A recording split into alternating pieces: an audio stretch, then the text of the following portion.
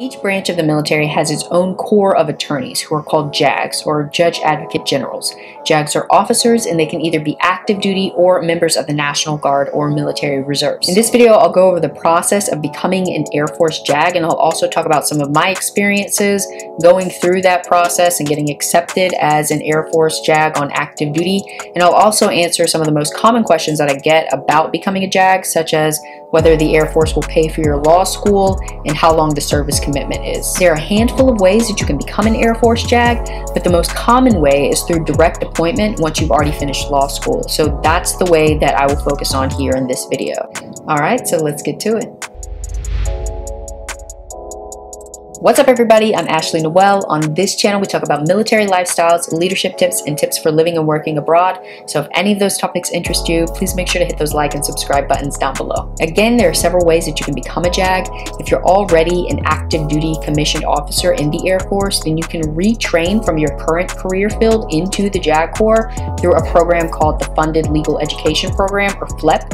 And in that case, the Air Force will pay for you to go to law school, and you'll also incur a new service commitment upon retraining as a JAG. But most people come into the JAG Corps through direct appointment, where they're coming in from the civilian sector. And so since that affects the most people, that's the process that I'm going to focus on here. All right, so let's talk about the application process. You can start your application process during your final year of law school, or you can wait until you've already graduated from law school and passed a bar and start your application process at that point. The key thing is that you won't be able to start officer training school until you've already graduated from law school, taken and passed the bar exam in at least one state or territory, and sworn into that bar. For me, I didn't apply right out of law school. I had already been out and about working in the civilian world for several years before I decided to apply to the JAG Corps. So I had already passed the bar exams and sworn into the bars of California, New York, and DC before I decided to go down that route of becoming a JAG. Pause me for a second. You only need to be licensed in one state or territory to become a JAG. I just like options, as I was. It isn't uncommon at all to apply once you've already graduated law school, so don't let that time gap from when you've graduated law school and when you're thinking about applying deter you if you are considering a career shift. You'll complete the application online and you'll submit a one-page motivational statement on why you want to become an Air Force JAG, a resume, a full-length head-to-toe photograph of yourself, your law school and undergraduate transcripts, your LSAT report score sheet showing your LSAT percentile, your bar certificate letter of good standing if you're already a licensed attorney, and as optional submissions, you can include a writing sample of up to 10 pages and up to 5 letters of recommendation. If you're prior military, you'll also submit your DD Form 214 and any past OPRs or EPRs. In order to be selected, you have to get through a selection board, which is a panel of people who come together and look at everybody's application packages to determine who's going to make it. The selection board meets in April, September, and November of each year. So you'll need to submit your online application package on or before the 10th of the month in the month prior to the month that the selection board meets. I know that that was a lot of words, so let me write it out to explain it. So if you're applying to meet the April selection board, for instance, you'll need to have your application submitted on or before May 10th.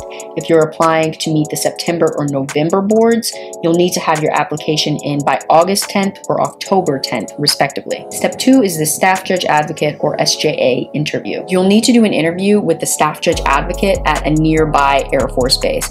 Everybody who applies has to do an SJA interview. So when you're going through your application package, when you're applying online, you'll be able to select which Air Force base is close to you, and a representative from that legal office will give you a call to schedule the interview so that you can come in and conduct it with the SJA. At the time I applied, I was living and working in Washington, DC, so I did my SJA interview with the SJA at Andrews Air Force Base in Maryland.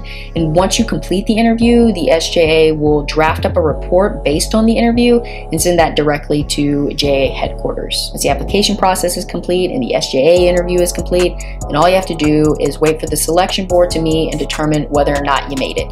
If you did make it, then they will submit your name up to Congress to officially commission you as an officer in the United States Air Force. Step 4 is Officer Training School, or OTS. After you receive your commission and become an officer in the United States Air Force, Then you will go to OTS, or Officer Training School, at Maxwell Air Force Base. And this is a 9.5-week program where you will go through physical training and classroom-based training with all of the other incoming Air Force officers from the various different career fields. Honestly, this time right here, and also Squadron Officer School, which you'll also do at Maxwell Air Force Base, but you'll do it as a captain before you go up for your major selection board. Those are the most fun times that I've had in the Air Force. It's challenging at times and it'll suck at times, but it's also really fun. So enjoy your time there at OTS. Step 5, which is the last step in the process, is JSOC, which is the Judge Advocate Staff Officer course. After you finish OTS, then you will report to your permanent duty station, and then you'll come back to Maxwell Air Force Base for JSOC. This is another 9-week program, but this training program is only for incoming JAGs. OTS is designed to teach you the basics of being an officer in the United States Air Force, but JSOC is designed to teach you the basics of being a military attorney. Once you complete JSOC, and then you'll head back to your permanent duty station and you'll get to work. Now to address some common questions about being an Air Force JAG. Does the Air Force pay for law school? If you're coming in through the direct appointment program, so straight from the civilian sector, then no. However, once you get in, then you can receive up to $65,000 pre-tax over the course of your first 4 years to go towards your student loan repayment. That money will be paid directly from the Air Force to your lender. This is a program called JSLRP, and you're going to have to apply for those funds each year. Next question, how long is the service commitment for an officer in the U.S. Air Force JAG Corps? If you're coming in on active duty, you initially sign a commitment to complete 4 full years of active duty service and 4 years of inactive service after that, which basically just means that they could potentially end up calling you back. It's a long shot though. They probably won't do that, but you do sign up for essentially 8 years of time, with 4 years of time being actual active service. After you complete that time, you can choose to separate or extend your service. I've already made an entire video on the major differences between being a civilian attorney and a military attorney, so make sure you check out that video. I will leave a card above my head so that you can access it, and I'll also leave a link to it in the description box below. Really quickly, I'm going to show you from the Air Force's main website how to navigate to that JAG Corps information. You'll start by going to airforce.com, and then you'll click on the tab that says Careers, and then you'll scroll down and you'll see Specialty Careers, and you're going to click on JAG, and this brings up the JAG Corps Careers homepage. So from this page, you can learn a lot of different things about being a JAG, such as the history of the JAG Corps, the benefits that you'll be eligible for. But if you click on this tab, Apply for JAG, it'll take you to a new page where you can click on Apply Now. And this brings up the application portal. So this is where you'll actually go to fill out your application for the JAG Corps. And on here, it has everything that you need to submit with your application package, as well as the instructions to submit. But if we go back one step to the JAG Corps Careers page, and we click back on this Overview tab, if you scroll down to this banner here where you can click on the button that says View All Bases, this will bring up an interactive globe where you can see all of the different bases where you may end up being assigned. So you can either click on US, Europe, or Asia to see the different bases, but if you click on USA, then all of these dots show all of the different bases around the US where you may end up being stationed. So for here, we have Whiteman Air Force Base in Missouri. There's Barksdale Air Force Base in Shreveport. You got Keesler in Mississippi, MacDill and Tampa. All of these different bases, you can see where they're located on the map. If you want to see the bases that we have in Europe or Asia, you can click on these buttons here. Also Alaska and Hawaii, you can click on those buttons here. I'll leave a link in the description box below to the official Air Force JAG Corps career page so that you can get all of the information that you need directly from them, and also link to the application portal. If you like this video, or if you learned something new, please make sure to hit those like and subscribe buttons down below.